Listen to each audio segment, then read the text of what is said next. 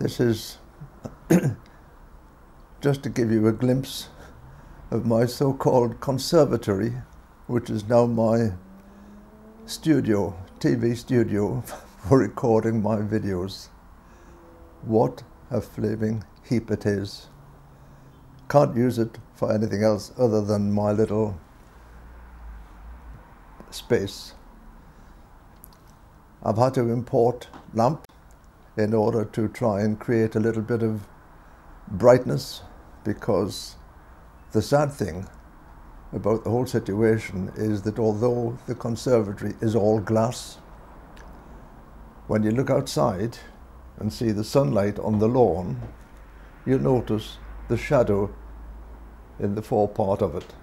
And that's because the conservatory is in the shadow of the house, because the sun is in the bloody front street and not the back. Hence, I can't get around the problem other than fiddle with exposure, lights and what have you. Never perfect, never perfect. The best I can do.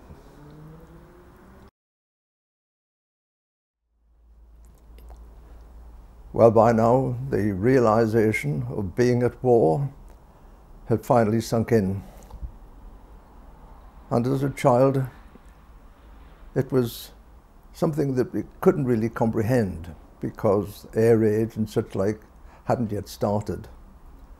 But the significant thing for me was the departure of my father. As I said, he was only a bandsman. He was not a trained gunner. He was in the band purely for a musical experience. And it was unseemly that he was snatched away from our house and left us alone.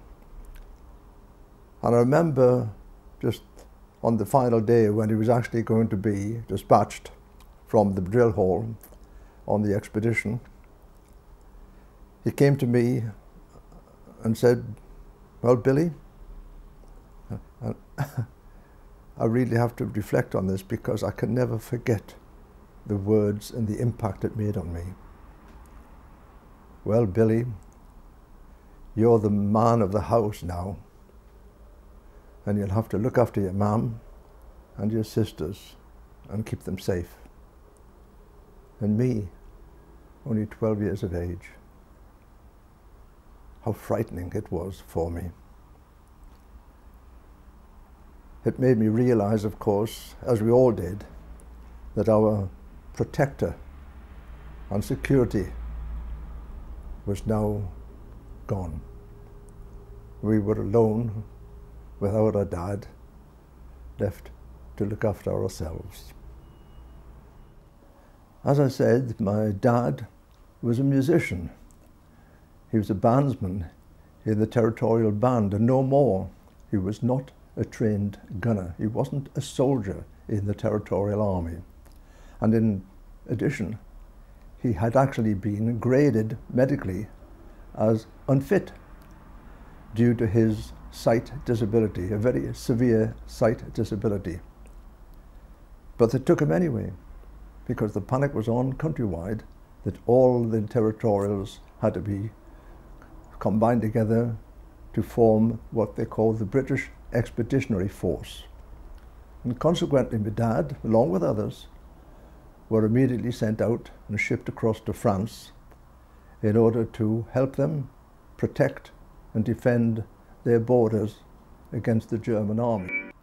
The tragedy was that the German army, unbeknown to us or the world over time, had secretly, over many years, particularly on the advent of Hitler, they'd been increasing the number of the forces, improving and developing new weaponry, building hundreds of tanks and aeroplanes and ammunition. And of course, our troops, because we weren't prepared for war, were insignificant by comparison. And the Germans made an advance against France. But sadly, the French nation as a whole capitulated By that I mean they gave in and surrendered to the Germans because they didn't want to be faced with a long battle, which they knew probably they would lose, but they just decided to capitulate and desert the English troops. And the English troops were left on their own to fight their own way back home, if possible, which was a devastating thing for them. And they did battle to the coastline and became what everyone knows now as the Dunkirk retreat. With the halt order over, the German troops were once again on the advance. It would take them no more than a day and a half before they overran the beaches. Maschinen klar zum Flug gegen Dünkirchen. And it didn't take long before the Luftwaffe realized what the British were up to. We took a good hiding there. They were ready for us when we went in.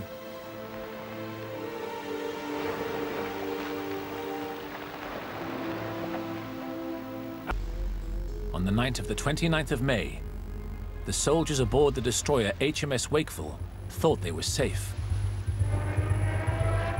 But the destroyer suffered one of the most prolonged aerial bombardments of the evacuation.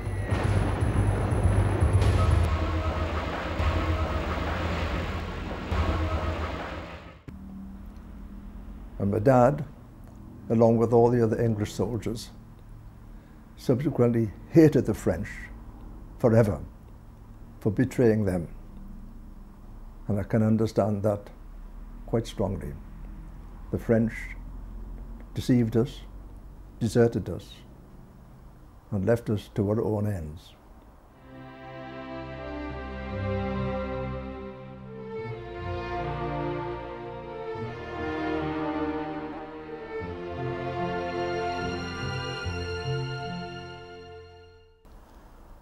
In the meantime, I myself had contracted the deadly disease, the diphtheria.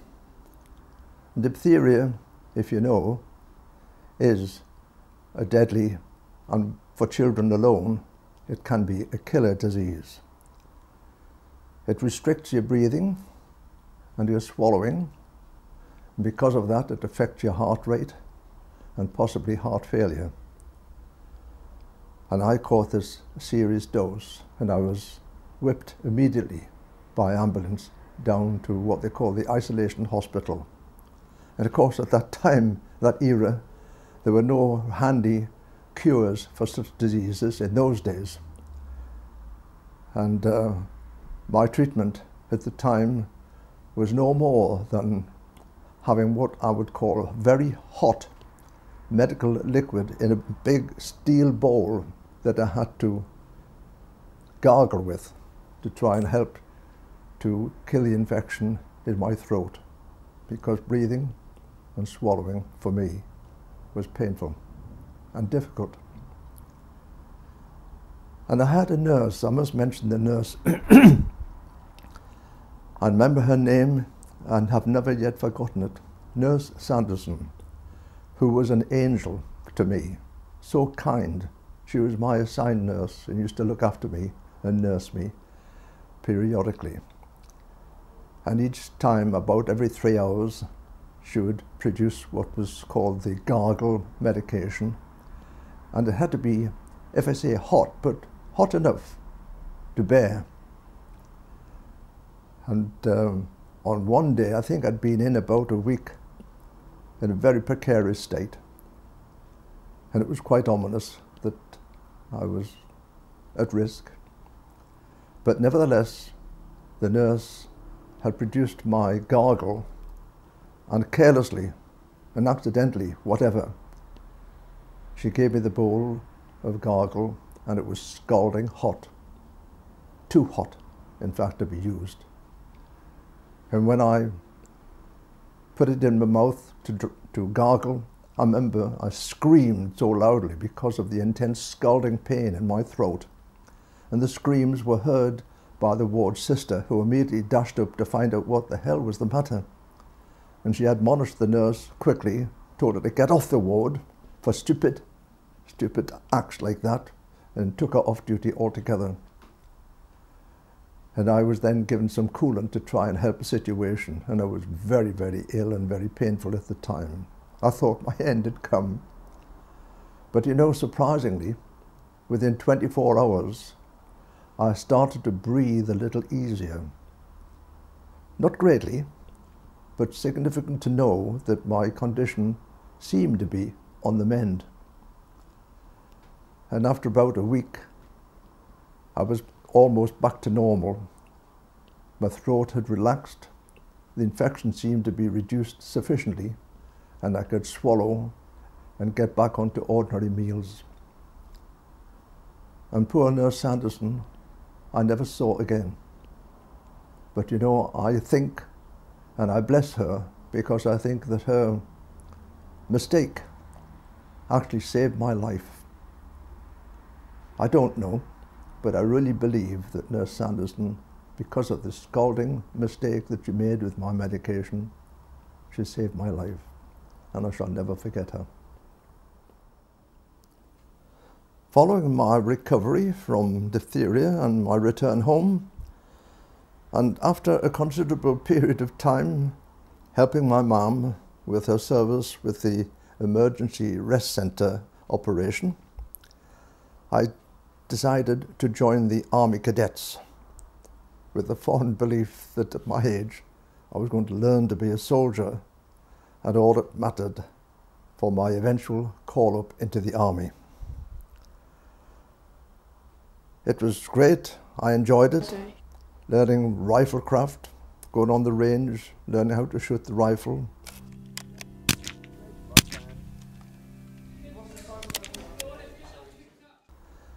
Learning Morse code, signalling, and all sorts of things, discipline in particular. Eventually though, surprisingly, they had learned of my musical and band experience, and they persuaded me to transfer into the band and bugles of their regiment, which I did, and that I liked especially nicely. It was great, because not only was I playing the cornet in the band, but they taught me to play the drums, the side drums, and the bugle, and various things that helped me prosper in the band. And of course I loved going on their regular recruiting parades through the township and things like that. And we also went to frequent camps, camping out and learning so much more. By this time, my dad had survived Dunkirk and returned back to England. And subsequently, he was then given his medical discharge with the apology that he shouldn't have been there in the first place. But he didn't care. He was back and free of the army, and we were joyful to have him return back to our home and give us the support and comfort of his very presence in the family once again. For many reasons, and even though I had enjoyed all my time in the Army Cadet Force, I did in fact decide to leave them and to transfer and join the Air Training Corps, the ATC, because my ambition now was hopefully to be able to join the Royal Air Force. And of course, I knew at that time that my academic qualifications were totally inadequate ever to aspire to be a pilot, but I was able to achieve the basic entrance standards for bomber crew, and in particular to be a wireless operator bomber crew, which was my true ambition. And to this end, whilst in the ATC, I targeted those topics of study which would help me to get into the Air Force, such as radio technology, Morse code, aircraft recognition, astronavigation, and others. And I thoroughly enjoyed it, and I did in fact gain my proficiency stars in the course of my period with the ATC. And additionally, which helped me greatly, was that my dad had previously encouraged me to take up a hobby. And the hobby actually was to build radio sets. And he encouraged me to get the necessary periodicals and books, and to buy the components, valves, rheostats, condensers, you name it, in order to assemble and to build working wirelesses. In fact, I did build 2 extra good models which actually worked, and that gave me a thrill. And I felt that that kind of practical experience and my proficiency experience with the ATC would boost my chances of being accepted when eventually I was called to enroll and apply to join the RAF.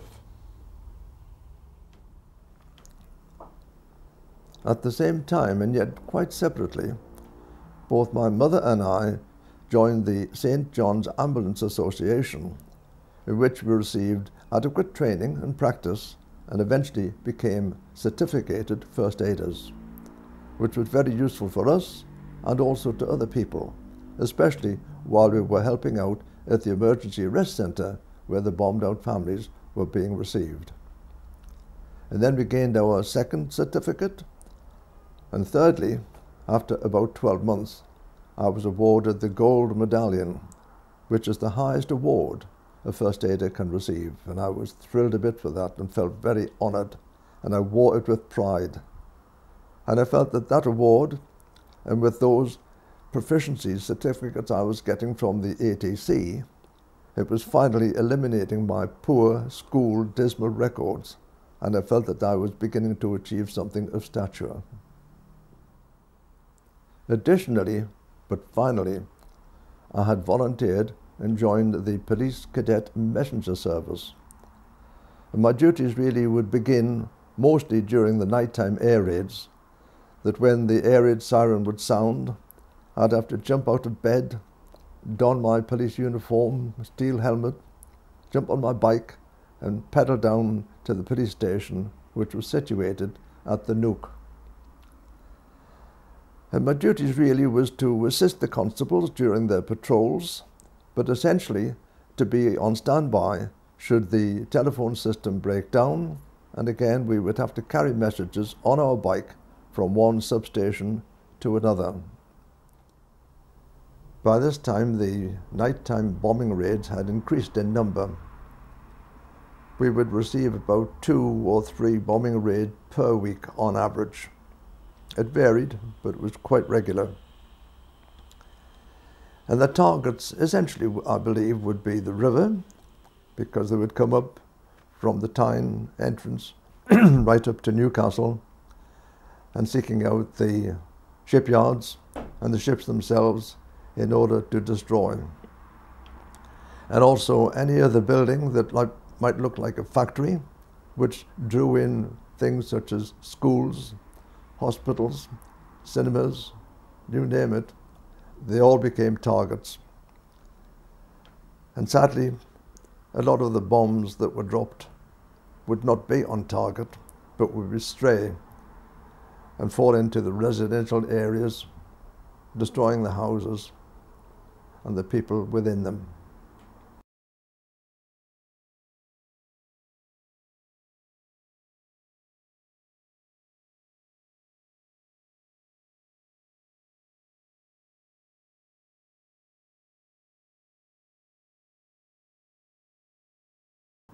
The school, which was at the top of our street, also became a target right early on in the air raids.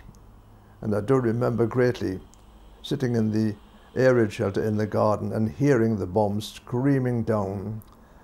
And when the bombs hit the ground and exploded, we could actually feel the ground judder. And it was about 400 yards away from the house, and about 300 yards away from the school that had been missed. But it made you think that was a close one. It was terrible. Now, the police station that I was situated at the Nook, was only 300 yards, 400 yards away from what was an anti-aircraft station, and a searchlight station, which was situated on what was then open ground at the bottom of Prince Edward Road at the junction of King George Road. And naturally the searchlights always attracted attention from the bombers, and the bombs would come down in that area. And sadly, as I say, the residential houses would become destroyed. My own experience with my own horrifying experience, and I only had one, so I'm not boasting about this, but I was on nighttime patrol with the police during an air raid at the Nook, and we were just walking around the area, just watching to see that civilians and other people were taking care of themselves. When we heard the planes were overhead, then all of a sudden we heard the scream and the whistling of a bomb hurtling down towards us. And I thought this was it. And I remember, out of fear, pushed myself against the wall for protection. I mean, what protection could a wall protect you from? It was ridiculous. But panic set in and the screaming came down.